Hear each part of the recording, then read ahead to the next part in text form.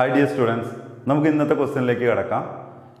ഇന്ന് കുട്ടികൾ സെൻഡ് ചെയ്തു തന്ന ക്വസ്റ്റ്യൻസ് എന്തൊക്കെയാണ് നോക്കാം. സിമ്പിൾ ആയ ക്വസ്റ്റ്യൻസ് ആണ്, പക്ഷേ ഇതിലൊരു ട്വിസ്റ്റിംഗ് എന്ന് പറഞ്ഞു കഴിഞ്ഞാൽ 2AP = BP ആണെങ്കിൽ പിയുടെ കോർഡിനേറ്റ്സ് കണ്ടുപിടിക്കാനാണ്. ക്വസ്റ്റ്യൻ എന്താ നോക്കൂ. എ എന്ന ബിന്ദുവിന്റെ സൂചക സംഖ്യ -6 -5, ബിയുടെ സൂചക സംഖ്യ 1 2 എന്ന വരയിൽ പി ഒരു ബിന്ദുവാണ്. എ ബി രണ്ട് ബിന്ദുക്കൾ, അതിൽ പി ഒരു ബിന്ദുവാണ്. 2AP = BP ആകത്തക്ക വിധത്തിൽ പിയുടെ സൂചക സംഖ്യ എന്തെന്നാണ്. ഇംഗ്ലീഷ് മീഡിയം കുട്ടികൾക്ക് വേണ്ടി എയുടെ കോർഡിനേറ്റ് -6 -5, ബിയുടെ കോർഡിനേറ്റ് 1 2 ആണ്. എ ബി ഒരു ലൈനാണ്, പി ആ ലൈനിലെ ഒരു പോയിന്റ് ആണ്. മറ്റൊരു കണ്ടീഷൻ കൂടി പറയുന്നു, 2AP = BP ആണ് എന്ന് പറയുന്നുണ്ട്. അങ്ങനെയെങ്കിൽ പിയുടെ കോർഡിനേറ്റ്സ് ഏതാണെന്നാണ് ക്വസ്റ്റ്യൻ. ക്വസ്റ്റ്യൻ ഒന്നും കൂടി എക്സ്പ്ലെയിൻ ചെയ്യുന്നു ഞാൻ. എ ഒരു ലൈൻ, എയുടെ കോർഡിനേറ്റ്സ് എയിലെ ബിന്ദുക്കൾ -5 -6, ബിയുടെ ബിന്ദുക്കൾ 1 2. പി ഈ ഒരു ലൈനിലെ ഒരു പോയിന്റ് ആണ്. പിയുടെ കോർഡിനേറ്റ് എന്താ? പക്ഷെ നമുക്കൊരു കണ്ടീഷൻ തന്നിട്ടുണ്ട്, 2AP = BP. ഇത് ഉപയോഗിച്ച് നമ്മൾ ഇവിടുന്ന് ഒരു റേഷ്യോ കണ്ടെത്താം. റേഷ്യോ കണ്ടെത്തുമ്പോൾ നിങ്ങൾ ശ്രദ്ധിക്കേണ്ട കാര്യം, 1 BP എന്ന് എഴുതാം. 1 × BP ആണ്. BP എന്ന് വിചാരിക്കും. നമ്പേഴ്സിന് ഒരു ഭാഗത്തേക്കും ലെറ്റേഴ്സിന് ഒരു ഭാഗത്തേക്കും മാറ്റുമ്പോൾ AP ഇവിടെ ഉണ്ട്, ഇൻറ്റു BP ഇങ്ങോട്ട് വരുമ്പോൾ /BP ആവും. ഈക്വലിന്റെ അപ്പുറത്ത് 1 ഓൾറെഡി ഉണ്ട്, × 2/2. AP = BP, AP = BP = 1:2. AP-യും BP-യും തമ്മിലുള്ള റേഷ്യോ കിട്ടി. റേഷ്യോ കിട്ടിക്കഴിഞ്ഞാൽ നമുക്ക് പിയുടെ കോർഡിനേറ്റ് റേഷ്യോ ഉപയോഗിച്ച് കണ്ടുകൂടെ? എങ്ങനെ കാണാം? എക്സിന്റെ കോർഡിനേറ്റ് കാണാൻ x = x1 + p/w × x2 - x1. x1 ഇതാണ്, y1 ഇതാണ്, x2 y2. ഇനി നമുക്കൊന്ന് ചെയ്ത് നോക്കാം. x1 എത്ര? -6 + p/w. അതിനാണ് നമുക്ക് ഈ റേഷ്യോ കിട്ടിയത്. p/w, AP 1 ആണ്, BP 2 എന്നുള്ള ആ റേഷ്യോ. അപ്പോൾ 1:2. അത് ശ്രദ്ധിക്കണം, ആദ്യത്തെ റേഷ്യോ ആദ്യം തന്നെ വരണം. AP 1 ആണ്. അപ്പോൾ P1/W നമ്മൾ സം ചെയ്യും. 1 2 3. x2 എന്ന് പറയുന്നത് 1 ആണ്, -x1 -6 ആണ്. -6 + 1/3 പ്ലസ് ആവും. 2 മൈനസ് അടുത്ത് വന്നാൽ പ്ലസ് ആവും. 6 1 7 ആയി. -6 + 1 × 7 7/3. ക്രോസ് മൾട്ടിപ്ലൈ ചെയ്യാം. -6 × 3 6 3 18, മൈനസ് എഴുതിയാൽ മതി. പ്ലസ് 1 7 7 1 3 3. ഇത് ഡിഫറൻസ് ആണ്. വ്യത്യസ്ത ചിഹ്നം വന്നാൽ വലുതിന്റെ ചിഹ്നയുടെ കുറയ്ക്കാം. -11/3. അടുത്തത് വൈയുടെ coordinate y = y1 + p/w × y2 - y1. y1 എന്ന് പറയുന്നത് -5 + p/w. p ഇതേ റേഷ്യോ 1/w, ഇത് രണ്ടും കൂടി കൂട്ടിക്കഴിഞ്ഞാൽ 3 × y2 2 - y1 -5. -5 + 1/3 പ്ലസ് ആവും. 2 5 7. ഓക്കെ അല്ലേ? -5 പ്ലസ് ഇത് ഇൻറ്റു ചെയ്യുക. 1 7 7/3. ശേഷം ക്രോസ് മൾട്ടിപ്ലൈ ചെയ്യുക. /1 ഇട്ട് 5 3 15. മൈനസ് ഉണ്ടായിരിക്കും. -15 പ്ലസ് 1 7 1 3 3. ഇത് ഡിഫറൻസ് സൈനാണ്. വ്യത്യസ്ത ചിഹ്നം വന്നാൽ വലുതിന്റെ ചിഹ്നം ഇട്ട് കുറയ്ക്കാം. -8/3. എക്സിന്റെ കോർഡിനേറ്റ് -11/3, വൈന്റെ കോർഡിനേറ്റ് -8/3 പി എന്ന പോയിന്റിന്റെ കോർഡിനേറ്റ്സ്. പി എന്ന പോയിന്റിന്റെ സൂചക സംഖ്യകൾ -11/3 -8/3. അപ്പോൾ ഈ ഒരു ക്വസ്റ്റ്യൻ ചില കുട്ടികൾ ഒഴിച്ചിടാൻ കാരണം എന്താണെന്ന് ചോദിച്ചു കഴിഞ്ഞാൽ റേഷ്യോ കറക്റ്റ് കൊടുത്തിട്ടില്ല. അപ്പോൾ ഇതിൽ നിന്ന് റേഷ്യോ ഉണ്ടാക്കുന്നത് മാത്രം ഒന്ന് കറക്റ്റ് പഠിച്ചാൽ മതി. ബാക്കിയെല്ലാം നിങ്ങൾക്ക് അറിയുന്നത് തന്നെ ആയിരിക്കും. നമുക്ക് അടുത്ത രണ്ടാമത്തെ ക്വസ്റ്റ്യനിലേക്ക് കിടക്കുകയാണ്. രണ്ടാമത്തെ ക്വസ്റ്റ്യൻ ഇതാണ്. കോർഡിനേറ്റുമായി റിലേറ്റ് ചെയ്തൊരു ക്വസ്റ്റ്യൻ ആണ്. നമ്മൾ പഴയ ഒരു വീഡിയോയിൽ ഇതുമായി റിലേറ്റ് ചെയ്ത് എന്തോ ഒരു ക്വസ്റ്റ്യൻ ചെയ്തിട്ടുണ്ട് എന്നുള്ളതാണ് എൻ്റെ ഓർമ്മ. എ എന്നൊരു പോയിന്റിന്റെ കോർഡിനേറ്റ് 6 0. എയുടെ സൂചക സംഖ്യ 6 0. ഈ സർക്കിളിന്റെ റേഡിയസ്, ഇതിന്റെ ആരം 5, സി സെന്റർ ആണെന്ന് പറയുന്നു. എ 6 0 എന്ന് പറയുന്നുണ്ട്. PC perpendicular to x axis, അതായത് ഈ x അക്ഷത്തിന് ലംബമാണ് ഈ PC എന്ന് പറയുന്നുണ്ട്. കുത്തനെയാണ് നിൽക്കുന്നതെന്ന് പറയുന്നുണ്ട്. ഇത്രയും കാര്യങ്ങളാണ് പറയുന്നത്. PBC ഇതിൻ്റെയൊക്കെ കോർഡിനേറ്റ് കണ്ടുപിടിക്കണം. ഇക്വേഷൻ ഓഫ് സർക്കിൾ കണ്ടുപിടിക്കണം. ഇത്രയാണ് നമ്മൾ ചെയ്യേണ്ടത്. ഇക്വേഷൻ ഓഫ് സർക്കിൾ ഞാൻ ഈ ഒരു പോർഷനിൽ ചെയ്യുന്നില്ല. പിയും ബിയും സിയും എങ്ങനെ കിട്ടുന്നു എന്ന് പറയാം. എങ്ങനെയാണ്? ഈ ഒരു പോയിന്റ് കണ്ടോ 60. അപ്പോൾ ഇവിടുന്ന് എ വരെയുള്ള ലെങ്ത് 6 ആണ്. അതിന് പെർപെൻഡിക്കുലർ ആയി നിൽക്കുന്നത് കൊണ്ട് നമുക്കിത് ഈക്വലായി കൊടുക്കാം. 3 3 കൊടുക്കാം. 3 3 കൊടുത്തു കഴിഞ്ഞാൽ ഈ സർക്കിളിന്റെ റേഡിയസ് 5 ആണെന്ന് പറയുന്നുണ്ട്. റേഡിയസ് 5. ഈ ട്രയാങ്കിളിൽ ബേസ് 3, ഹൈപ്പോട്ടന്യൂസ് 5, ആൾട്ടിറ്റ്യൂഡ് 4 ആയിരിക്കുമല്ലോ. ഓക്കെ. ഇനി ഈ കോർഡിനേറ്റിന്റെ ഈ ഒരു പോയിന്റിന്റെ കോർഡിനേറ്റ് എന്ന് പറഞ്ഞാൽ എക്സ് കോർഡിനേറ്റ് എന്ന് പറഞ്ഞു കഴിഞ്ഞാൽ എക്സ് ആക്സിസിൽ ഇനി എത്ര നോക്കൂ. എക്സ് ആക്സിസിൽ ഇവിടെ നിങ്ങളുടെ എത്ര 3 അല്ലേ ലെങ്ത്. അപ്പൊ അത് മാറിപ്പോകരുത്. എക്സ് കോർഡിനേറ്റ് വാല്യൂ എന്ന് പറഞ്ഞാൽ എക്സ് ആക്സിസിലെ ലെങ്ത് പറയണം. വൈ കോർഡിനേറ്റ് വാല്യൂ പറഞ്ഞാൽ വൈ ആക്സിസ്. കാരണം ഇവിടെ നിങ്ങളുടെ എത്ര ഹൈറ്റ് ഈ 4. അപ്പൊ സിയുടെ കോർഡിനേറ്റ് കിട്ടി നമുക്ക്. ഇനി പി കാണണം, ബി കാണണം. പി സിമ്പിൾ ആണ് അല്ലെ. പിയുടേത് ഞാൻ ഇവിടെ എഴുതാം. എക്സ് ആക്സിസിലെ പോയിന്റ് ആണെങ്കിൽ വൈ കോർഡിനേറ്റ് 0. പി എക്സ് ആക്സിസും വേണം. എക്സ് അക്ഷത്തിലെ ബിന്ദു ആണെങ്കിൽ വൈ 0. വൈ എന്ന് പറഞ്ഞാൽ രണ്ടാമത്തെ. എക്സ് എത്രയായിരിക്കും? ഇവിടെ നിങ്ങളുടെ എത്ര 3 അടുത്ത ബിയുടേത് കണ്ടുപിടിക്കണം. എങ്ങനെ നോക്കൂ. നമുക്ക് ഈ ലെങ്ത് 3 ആണെന്ന് അറിയാം അല്ലേ. അപ്പൊ ഈ ലെങ്ത് 3 കൊടുത്തൂടെ? സെയിം ലെങ്ത് അല്ലേ. അങ്ങനെ ഇവിടെ റൈറ്റ് ആംഗിൾ ട്രയാങ്കിൾ ഉണ്ടാവുമ്പോൾ ആ റൈറ്റ് ആംഗിൾ ട്രയാങ്കിളിന്റെ ഹൈപ്പോട്ടന്യൂസ് 5, ആൾട്ടിറ്റ്യൂഡ് 3, ബേസ് 4. 3 4 5 ആ പൈതഗോറിയൻ ട്രിപ്ലറ്റ് ആ 3 ട്രയാങ്കിൾ പൈതഗോറിയൻ ത്രയങ്ങൾ എന്ന് പറയുന്ന ത്രികങ്ങൾ എന്ന് പറയുന്ന നമ്പേഴ്സ് ഓർത്താൽ മതി. അത് നേരിട്ട് അപ്ലൈ ചെയ്ത് കൊടുത്താൽ മതി. 3 അതുപോലെ തന്നെ ഇത് 5 റേഡിയസ്, ഇത് 4.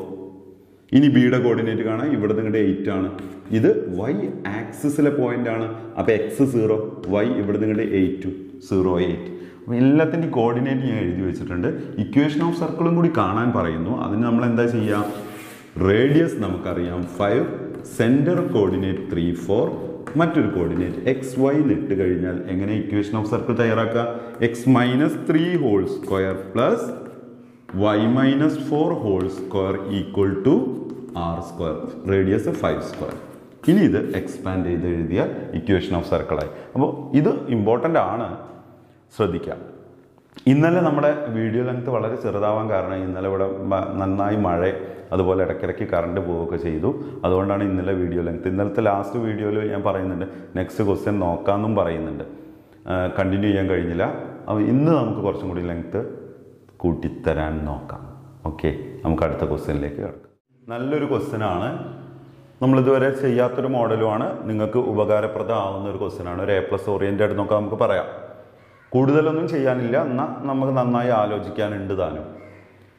A circle cut in to 2 sectors. ഈ ഒരു സർക്കിളിനെ, ഈ ഒരു വൃത്തത്തിനെ 2 പീസാക്കി മുറിക്കുന്നു. 2 സെക്ടറുകളാക്കി, 2 വൃത്താംശങ്ങളാക്കി മുറിക്കുന്നു. ഒന്ന് ഇത്, ഒന്ന് ഇത്. അവിടെ പറയുന്നുണ്ട് 1/3 പോർഷനാണ് ചെറുത് എന്ന് പറയുന്നത്. ടോട്ടലിന്റെ 1/3 പോർഷനാണ്.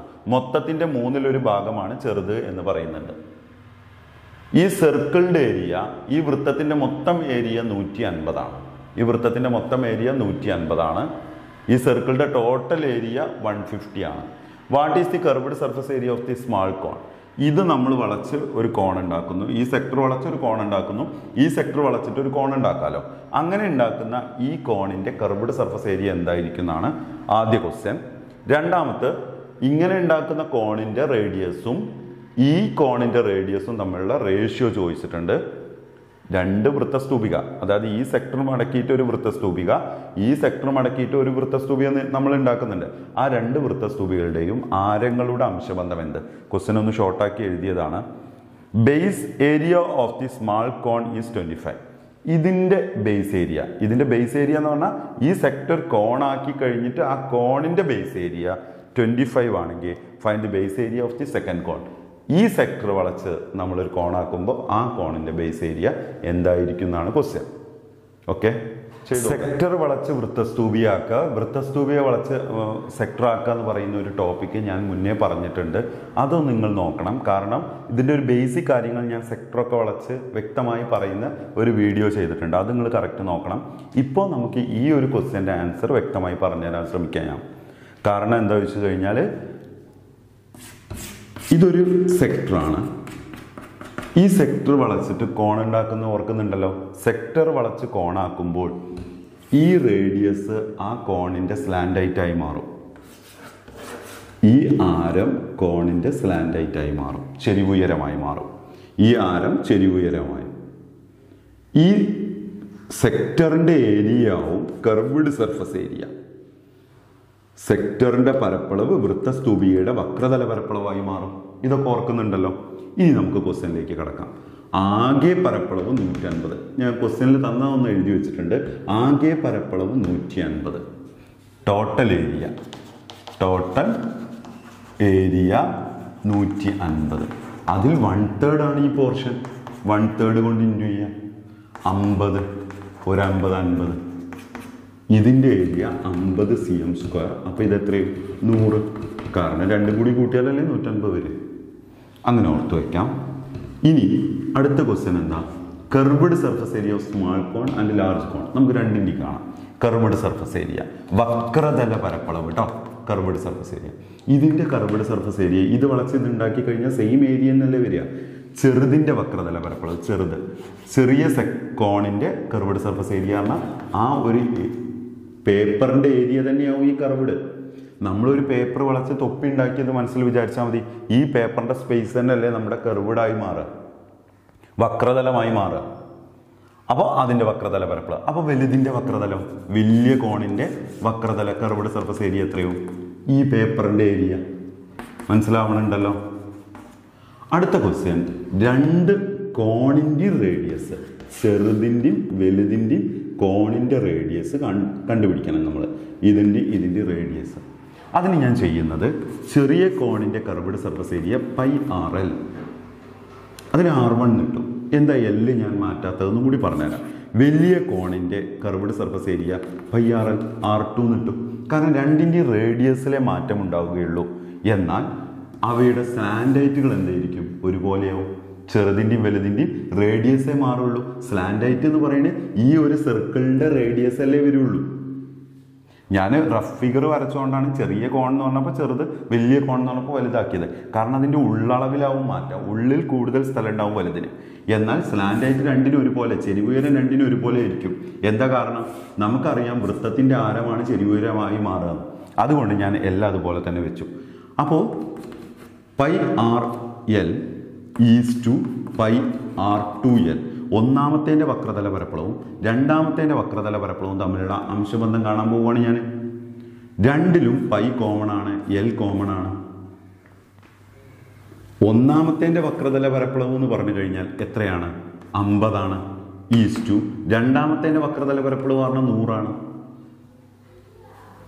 ഇതെന്ന് പറഞ്ഞാൽ നമ്മൾ കോമൺ ആയ ആളുകളെ കട്ട് ചെയ്ത് കഴിഞ്ഞു. R1 ഈസ് ടു R2 മാത്രമാണ് ബാക്കി വന്നത്.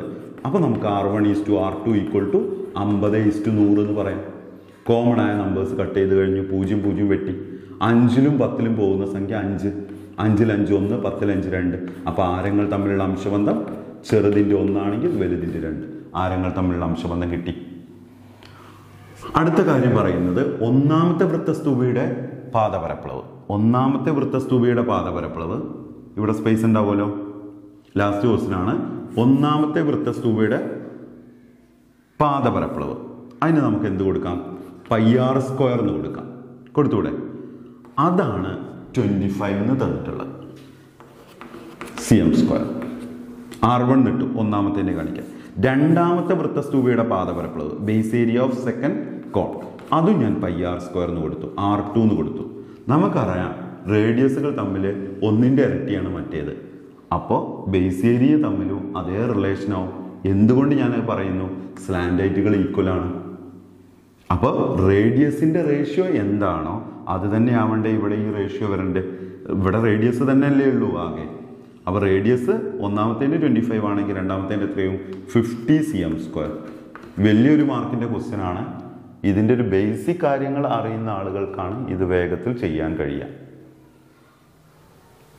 അപ്പോൾ ഇന്നത്തെ 3 ക്വസ്റ്റ്യൻസ് ക്ലിയർ ആയല്ലോ. ഇനി നമുക്ക് അടുത്ത ദിവസം കൂടുതൽ ക്വസ്റ്റ്യൻസുമായി കാണാം. അപ്പോൾ എല്ലാ സപ്പോർട്ടിനും ഒരിക്കൽ കൂടി താങ്ക്സ്.